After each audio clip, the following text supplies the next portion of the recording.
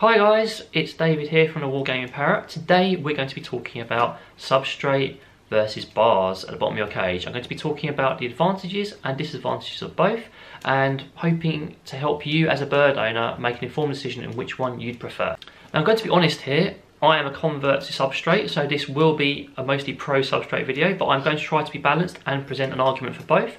This isn't about bashing people who use bars at the bottom of their cage. They all come with them, it's perfectly normal to have them. However, I want to present an argument to you as a bird owner why substrate could be better for your bird. So while Pickles enjoys her banana on my shoulder, I'm going to get started with bars. Now bars at the bottom of a cage are very common. Almost all cages come with bars at the bottom of the cage and it's perfectly normal. So why would you as a bird owner think that anything would be better? They come with them. So the reason bars are placed at the bottom of cages is for one simple thing. It's human convenience. It's much easier for most bird owners to have bars at the bottom of the cage. It's also easier for manufacturers to put bars at the bottom of the cage as it makes the cage a little bit sturdier and it's easier for them to manufacture without having to go to any faff. One advantage bars have over substrate bedding is it's cheaper. You don't have to buy any substrate, it's cheaper to maintain. So this could be something you can consider as a bird owner. One advantage that bars have over substrate bedding is that they are initially easier to clean. Now it's important that you pay attention to the word initially because I have a bad side to it as well later on. But initially when you have bars on the cage, it's easy to clean. Just put some paper or something underneath, take out a tray, get rid of it. Simple as that. A further advantage to having bars bottom of your cage is it discourages nesting behaviour. So if you have bars, it makes it less likely that your bird's going to want to go at the bottom of the cage, and it can be very important to discourage hormonal nesting behaviour. I found in previous cases that this isn't always the case. Sometimes the bird will still go on the floor and nest anyway. However, it does serve as a discouraging factor, so that's something worth considering. Moving on to some of the disadvantages that bars have over substrate is, I said earlier that they're initially easy to clean. Now bars, I don't know if you guys have noticed, bars do tend to get dirty. The bird keeps on pooing and pooing and the bars just start to get crusty and dirtier over time. If you really go to the trouble of cleaning them thoroughly every single week, this may not happen. However, it's inevitable that they will start getting this build up. So initially one of those advantages starts to become a disadvantage. So you're starting to think, what is so good about that? One of the biggest disadvantages I feel of having bars at the bottom of your cage is they are very bad for your bird's feet. If your bird still wants to go on the ground or you have feeding available on the floor of your cage, the birds will walk over them. It can cause harm to them over time. It can degrade their pads and do all sorts of nasty things to their feet. So if your bird is going on the floor when there's bars, I'd strongly recommend considering moving to substrate. If they don't, it may not be as much of an issue. This is more of a personal perspective. I also feel that bars are ugly to look at the bottom of the cage. I don't think they look very attractive. It makes it look more like a cage than a home for your bird. It's also, depending on what you have underneath, if you have newspaper, that looks unattractive. If you have plain white paper, that might be nice, but from a cosmetic perspective, they just aren't that attractive. One of the biggest disadvantages I feel with having bars at the bottom of your cage over substrate is it denies your bird a whole dimension of enrichment in your cage. If you have substrate at the bottom, it allows them to explore that area. If you have bars, they may still explore it, but as I talked about earlier with the whole feet thing, it makes it a much more unpleasant experience for your bird. As a final point with regards to bars, some people argue that if your bird is at the bottom of the cage, it means they're unwell. However, if they're sitting still at the bottom of the cage and not really doing anything, that's fine, that may be true. And if your bird's actively foraging down there, enjoying it, kicking it up bedding, doing all sorts of things, or skittering around, that's perfectly natural behaviour. There's nothing to indicate they're unwell, it just means they're enjoying another part of their cage. Moving on to substrate, I'm going to break this section into 3 separate subsections. First is going to be the advantages of using substrate. Second, the actual disadvantages of substrate, because there are some. And then the commonly held misconceptions about substrate. These last ones are things that people think are bad about substrate, but can be easily disproven. My favourite thing about having substrate, being a convert to it, because I used to be bars all the way, is the amount of enrichment it provides. Just seeing how Chippenfish and Pickles interact at the bottom of their cage with their floor toys and with the substrate itself and foraging, it's just amazing to see the sort of behaviour and how much they enjoy it. Not only do they get joy from being at the top of their cage, skittering around, having fun, they can have that joy at the bottom of their cage and skitter around and have fun there too, and I can watch that, and it's just really, really rewarding for me as a bird owner. And after I made that swap, because Sophie encouraged me to make the swap because I used to think that bars were better, I just would never go back. Here's just a quick clip of Chip foraging around on the floor, just pecking at his substrate. It's a few bits of food from today. They'll be picked up later on. We put some natural grasses down there as well, so you can have a little nibble at those.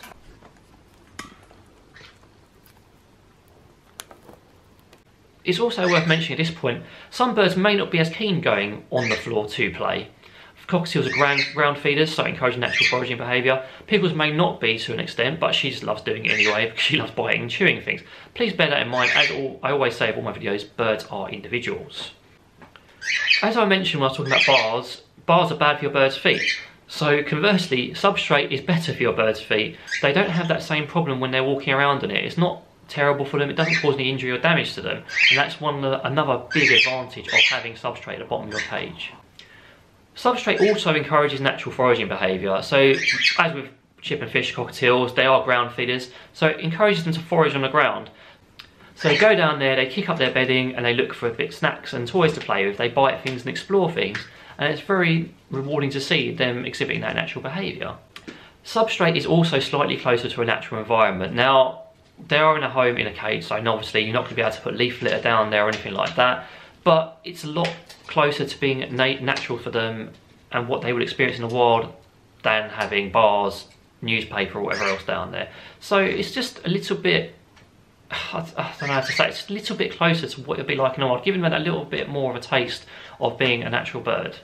So with regards to cleaning, substrate is actually very easy to clean out. You can just sweep, if you've got a tray that pulls out, you can just pull it out, empty it into your bin or a bucket, give it a quick clean at the bottom to make sure there's nothing down there, as you would with bars, and then put fresh substrate in, put it back in. It's also very easy to clean, a spot clean. All you have to do is just put your hand in and grab it. As you've seen in previous videos, it's very easy to do, and it's just not that much of a hassle it's not as much of a hassle as people make it out to be. So mucking out a substrate, we just use a dustpan and brush, we go into the cage and we sweep it all up. Doesn't take very long, it literally just a couple of scoops and then making sure that everything's all gone and there's nothing left over. If you have a cage that where you can put out a tray, you can simply just put out a tray, empty it into a bucket, get rid of it. It's as simple as that. So I'm just going to crack on with it now. Something Sophie normally does, I'm doing so you guys can see what it's like.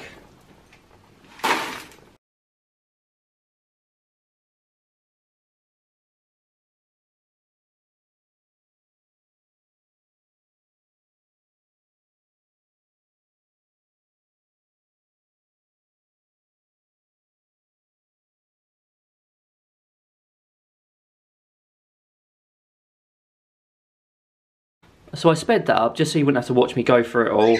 It took about 3 or 4 minutes. Now as you can see, the bottom of the cage is clean. We're quite paranoid bird owners, so we're going to F10 it as well. You don't have to, but it's always advisable you do just to make sure there's nothing down there. But as you can see, there's not really any dust at the bottom of there. We haven't done anything special apart from use a dustpan and brush. I think it would be no worse or better than bars. Just as a further small advantage, I don't know if you can see that shelf just below the base of the cage there. That's actually not supposed to be there. That was originally where the bars were supposed to be, but we converted it into an extra shelf just to store little bits and pieces on. This isn't an advantage all cages will have, but Liberta Oregon does have this, so if you've got one and you feel that you want to try substrate, you can just keep the bars and just pop them down to a little shelf. So I've spoken a bit about the good sides of having substrate. Now I'm going to talk to you a little bit about the bad sides of it. One of the biggest bad sides to having substrate in my mind is it's more expensive.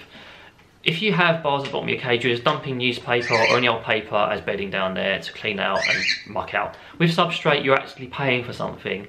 And also, if you're trying to get the right substrate, that's going to cost you more money, which I'll talk about a little bit later.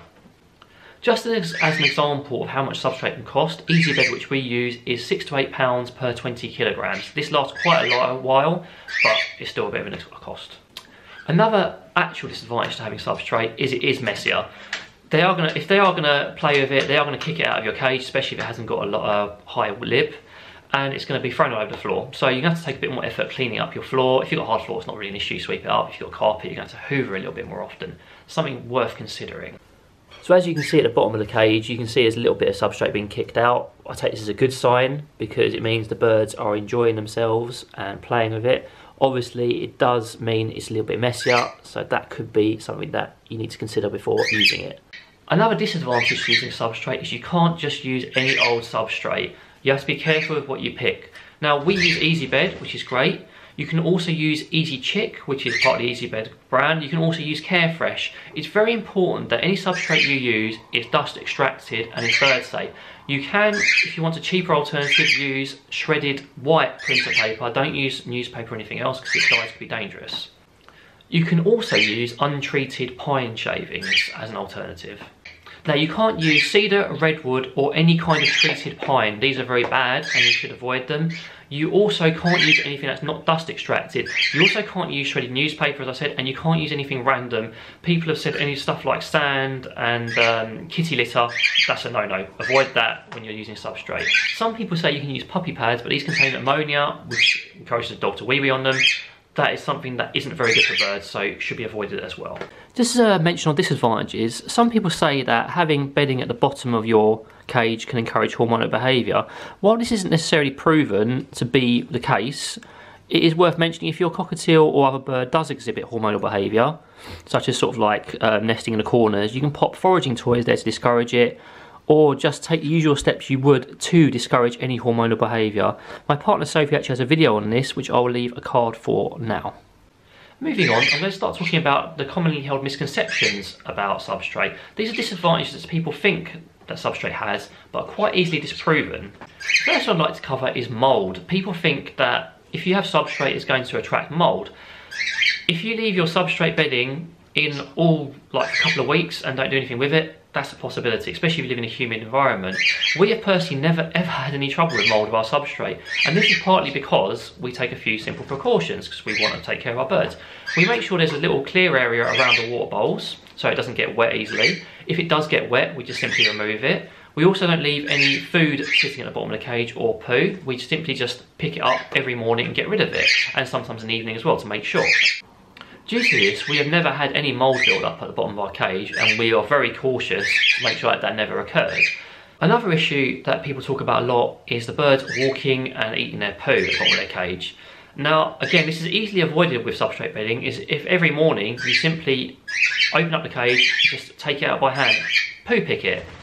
It's the same problem you'd have if you had bars at the bottom of your cage. If your bird is exploring the bottom of the cage, they're still going to walk over it on the bars, they're still going to peck at it. So it's not really a disadvantage of substrate over bars, it's exactly the same, and in fact it's actually easier to deal with if you have substrate. One of the concerns people have about substrate bedding is a build-up of poo at the bottom of the cage. Just like with bars or with paper, you will get poo and you will have to clean it out regularly. With substrate, cleaning out poo is not exactly very difficult. I don't know if you can see it there, there's a bit of poo there. All you have to do is literally grab it, pull it out, shove it in the bin. It's as simple as that. You can do this as part of your regular routine in the mornings, as is recommended, because it keeps the substrate nice and fresh. You can also remove any excess food or any other stuff that's fallen down.